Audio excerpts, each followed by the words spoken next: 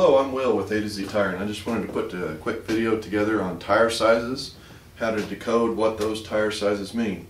I think this will be part of a series of videos on how to decode the whole sidewall of a tire.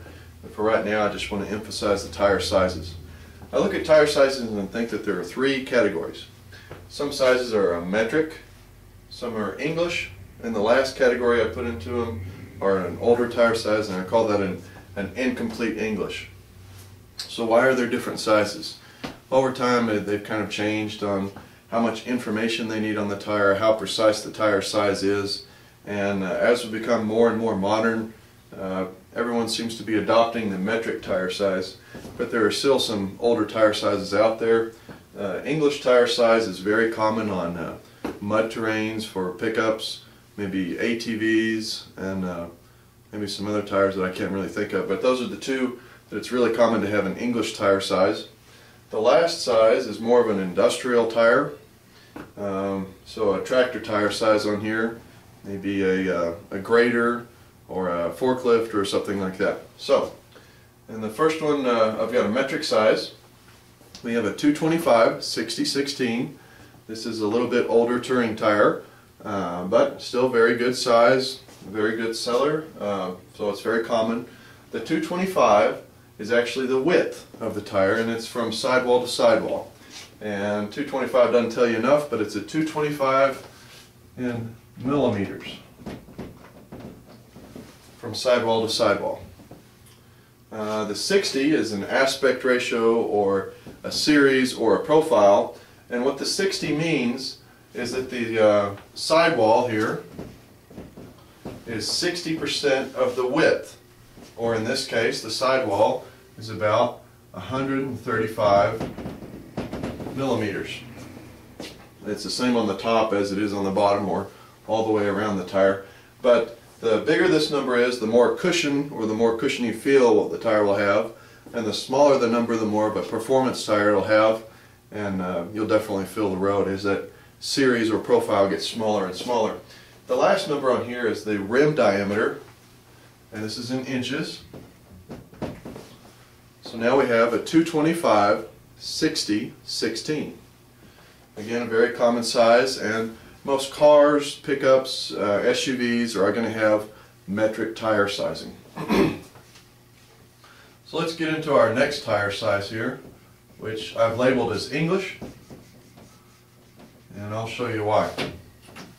It may seem a little confusing if you've dealt with the metric size all the time, but English is actually pretty simple. So the first number here is 31. 31 is the overall diameter, and I've labeled it English because it's in inches.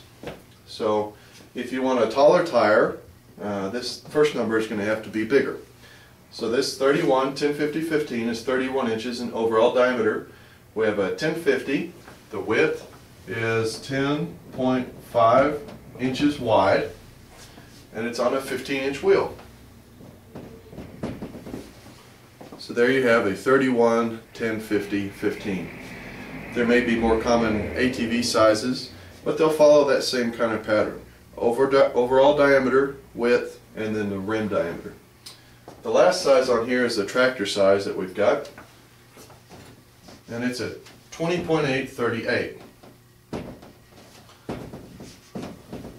Well, the only thing that's common with all three of these is the last number is the rim diameter.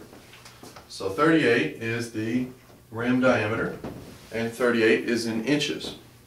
The 20.8, you only have one number now instead of two, so the 20.8 may surprise some people, but that's actually the width, and it's the width in inches. So this may be on an older tractor. As the sizes progress into more modern sizes, they're doing away with English.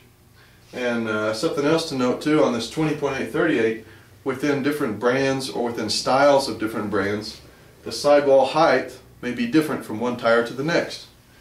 So in that way, it's important if you're running a four-wheel drive tractor that you don't want to mess up the gear ratios. You need the right height ratio between one tire to the next, or between the left and the right, to make sure that you're still on a level footing. Now let's look at converting that to a metric size. On the metric size, the 38 will still be at the end, and more metrics are radial, so I'll put an R there. And to convert the width from 20.8 inches, keep in mind that 1 inch is equal to 25.4 millimeters. So if we want to approximate that, we'd look at about a 520 millimeter width. Sounds pretty big. Also, older sizes have generally an aspect ratio or a profile of about 85. So if you have a tractor with a 20.838, you'd be looking for a replacement size in metric of around 520, 85, 38. And again, it may change from one brand to the next, but I hope that helped decode something about tire sizes. Thank you.